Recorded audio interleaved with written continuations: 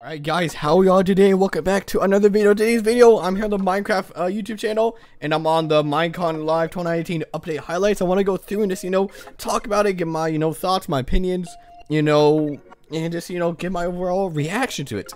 So yeah, why don't we just jump right into it?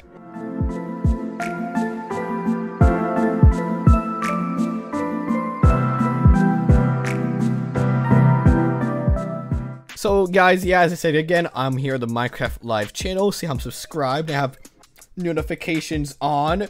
You should do that to my channel as well. But yeah, no, I'm just gonna play this, and I just want when the subject pops up, I want to give a little thought, a little bit of information that I know already, because I did watch this live the day of. So I know about everything. So yeah, I guess let's just start it, and I'll be pausing and playing, if I could talk and react. So yeah. Play.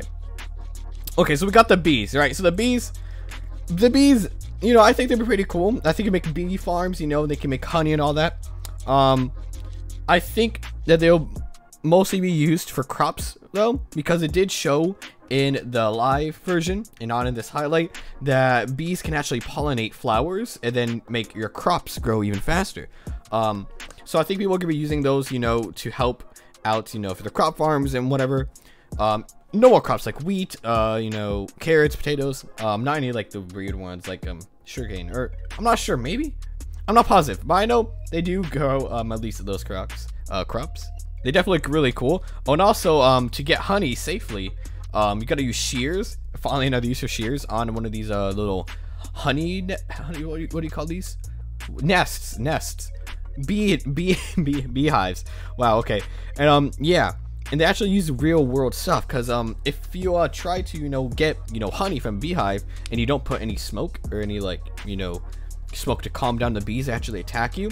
So Minecraft actually did the same thing with a campfire. So you put a campfire underneath a beehive, it'll calm down the bees, and when you use your shears you won't get attacked by them if you try to take out the honey, which is really cool. And the honey, I think, is be really important for these honey blocks, which is basically just a retextured slime block. But they're really cool because players can stick on them and go on them and move on them, and you can't jump off them. So I think they're gonna be used a lot. They're gonna be used a lot really in maps and redstone contraptions, of course.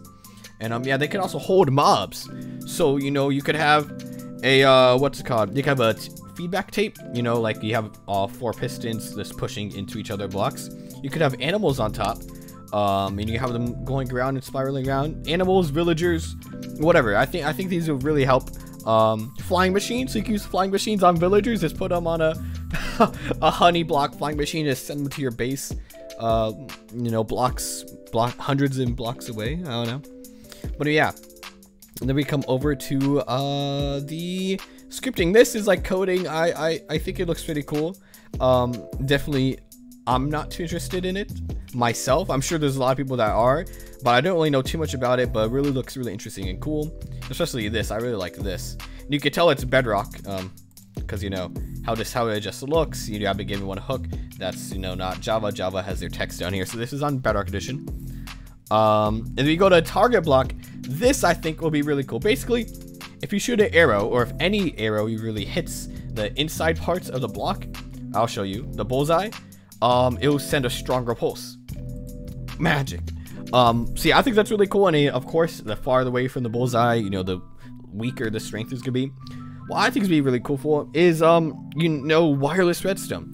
Basically, you could have a dispenser, and you can have that dispenser shoot out an arrow across a long area, long period, or long travel time, and it could hit the target instead of pulse and save you a lot on redstone. Of course, there's a lot of ways to do this. I'm not sure how this is gonna change really redstone too much. I think it'd be a cool addition, but we really just gotta experiment with it, really test it out, and really see what we can do with it. It'd definitely be a lot of fun for mini games and stuff like that. Like, you have these guys moving around, you gotta hit them. If you don't hit strong enough, it doesn't work out. And they definitely look really cool. But yeah, then we have Realms Plus. Realms Plus basically is if you have a 10-player realm, you can now use some of the marketplace stuffs in your realm. You can download it straight into the realm for all your friends to play on. And I think this is really cool because if you guys don't know, Realms right now can't support mod packs. At least as far as I know, Dan Rob's Probs maps like Sky Factory and Clay Thunder, they don't work on Realms just because Realms like don't have the correct files. I'm not really smart, so I'm not sure exactly how it works.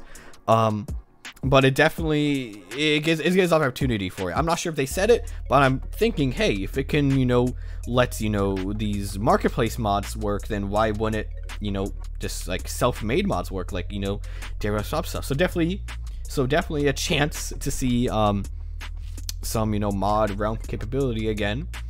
As far as marketplace stuff, I'm not too in touch with it. I'm sure a lot of casual players will enjoy it. And again, when you pay for the $10 for your realm, you get all the marketplace stuff with it. So you're basically getting marketplace stuff for free by getting the $8 realm. Sorry, I said 10. Sorry, it's 8. $8 a month, which is really just like a couple like $96 a year. I'm not smart. I'm not sure. I think that sounds right. Yeah, 96. Yeah, so definitely looks really cool. I'm more interested in, oh, you also get the skins as well and all that, but I'm definitely more interested in, like, the outside modding stuff. And then Minecraft Earth, you guys will definitely be seeing me doing content on this on my phone because this looks really cool. Basically Minecraft real life. They're showing it off a lot more and showing more capabilities. And yeah, I'm definitely going to be doing a lot of videos on this. I don't really have too many, thoughts. And what happened to his eyes right there? Alright, but yeah, it definitely looks really cool and interesting. I'm curious how it's going to play out, and I really can't wait. But then we head into Minecraft Dungeons. You will 100% see me doing like a long story mode playthrough of this on my channel. I will 100% be playing this. This looks so cool. This looks like a nice RPG, top-down vibe. It really reminds me of Zelda. A lot to an extent, if just all these different enemies, all these, different types of, tools and weapons you can use. It just looks really cool, and I just want to shoot lasers. I want to shoot lasers at pillagers, man. Like, what else more could you ask for, really? Yeah, you guys definitely be seeing this from me. It looks absolutely amazing. I love how gloomy it looks, how so much attention to details put into it. Tons of new type of blocks, outside blocks, it just looks really cool, and I can't wait to play it. I don't really know too much about the gameplay just yet, or how it's gonna work exactly. It seems like you got your buttons. I think this is on a controller of some sort. And got ammo, AC right here, and health, of course. And you got like objectives. So yeah, it's gonna be really cool. I can't see what they're gonna do with it, and I can't wait to be playing it 100%. So yeah, stay tuned for that when it comes out. Yeah, just a little bit more gameplay of it. Really cool. You got armor too. And then we've got the character creator. This I think is a little weird. I think it'd be really cool for casual players. They can make their own skins in here. It's kind of a new way to do it. Extra wide smile. Thank you for letting me know. I'm not sure if that's, I don't know if that's a smile.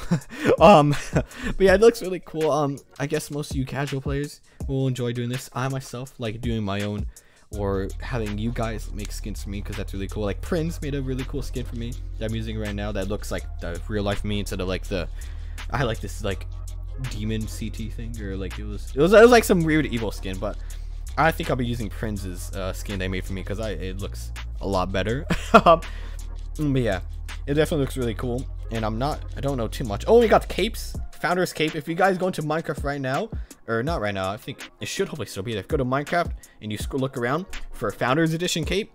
You should be able to get this cape. I have the skin myself, so you can have on your characters. It looks really cool. Oh, but then another update. Oh my god, bro.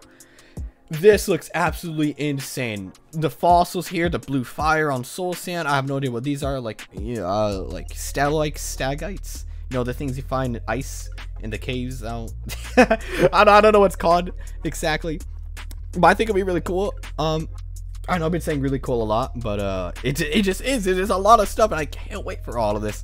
Because the nether, I go in there, I need some quartz, I need some blaze rods, potions, whatever. I need to kill the wither. I don't know, get some skulls. But now it really is to be biomes and all this new stuff. We got these mobs in here, which 100%. If you guys didn't watch Captain Sparkle's like whole revenge series, Creeper, oh man, like that's like one of his. But he also did a Viva La Vida song, and then that was his first song, and then he did multiple songs in the series. he has pigmen that look suspiciously like this. So yeah, it looks really close.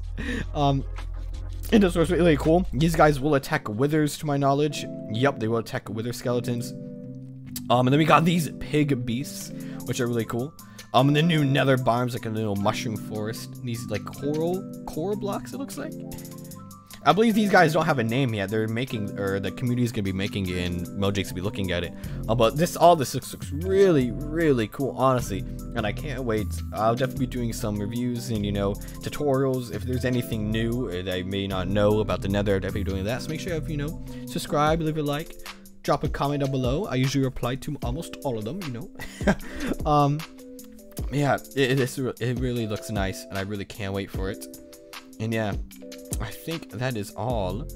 And yeah, that is all basically Minecon Live highlights. But I also want to talk about the mountains.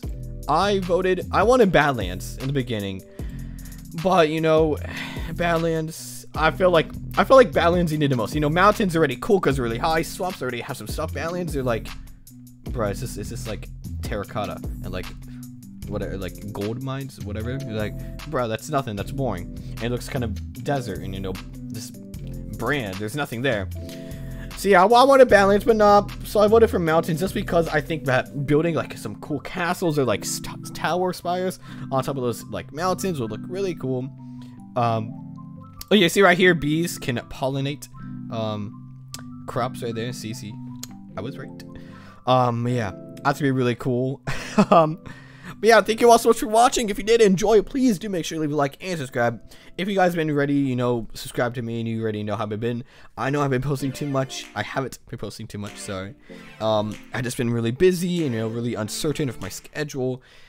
And it's just tough. It's just tough. I want to make good videos like this one, you know, well thought, you know, really delved in, not just like quick ones that really take no time at all. And just with the time I have to record, it's just tough for me to do that. So I'm really trying my best here. And I really do apologize for not getting as much as I like. I'm not apologizing to you guys. Well, yeah, let me rephrase that. I'm apologizing to you guys, but you know, I'm also, you know, apologizing to me because I want to get this out and I can't, and I feel bad. So my bad, me. It sucks. Whatever. I hope you guys had a good day. I'll catch you on the next one. Peace out. Have a good one.